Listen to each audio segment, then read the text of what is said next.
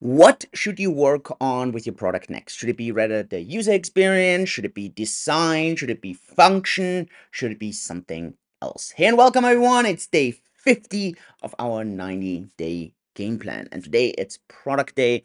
We're going to look into our app. We're going to reflect what can we improve, what should we not improve, and what could you do as a CEO in your own company. Now, absolutely crucial. I think Steve Jobs always kind of said it best that in product design, it's not only important what you are working on, it's those things that you're deliberately not working on. And obviously, there are always things that are easy not to work on because they're just useless to kind of work on. But it's those things that kind of scream at you that is so difficult to say no to. And so now when you're working on your product, remember you started with the skateboard, you went to the scooter, maybe right now we're working on the bicycle. So it's kind of the next level. And you kind of have to think a bit about what are you really putting your focus on. And I want to be very clear, this depends a lot on what kind of company and what kind of brand you are building. Are you more of a functional brand? Is it really all about the design? Is it all about the user experience? Is it all about cost? What are the various kind of things that you really want to focus on? And so here is the key thing. Take a moment and reflect on that. And then reflect on what does this mean that you're not working on next. And this is really important. So for example, if you're a design company, you really probably have to put up your design functionality there, which may mean that you're going to deliberately say no to improving on cost, or you're deliberately saying no on adding new functionality. So it's really, really, really important. So I'm going to give you our own example. So for us at the moment, I believe it's all about functionality for us.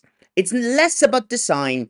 Cost is important, but it's not as important because especially in crypto, because the potential upside is so big, you can, of course, you kind of shave off 0.1% here, 0.1% there, but at the end, the potential upside is so much higher. So if you kind of hit a certain level, I think cost is not the main issue anymore. It is an issue if you're obviously way too expensive, but at some point, it's not the key issue.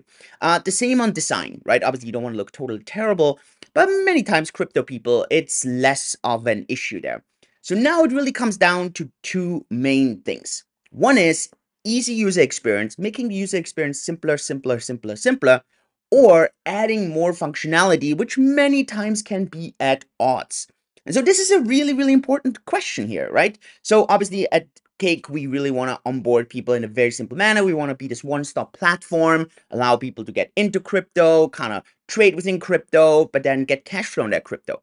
And so the question really is, what are we going to work on next? And so this deliberate decision right now is not to improve the user experience further, but right now to add more functionalities. Meaning we want to add more easier way to on-ramp with bank transfers, for example, really improve on the taxation situation. Now, this is functionality, right? Adding more cash flow possibilities, more earn possibilities for various coins.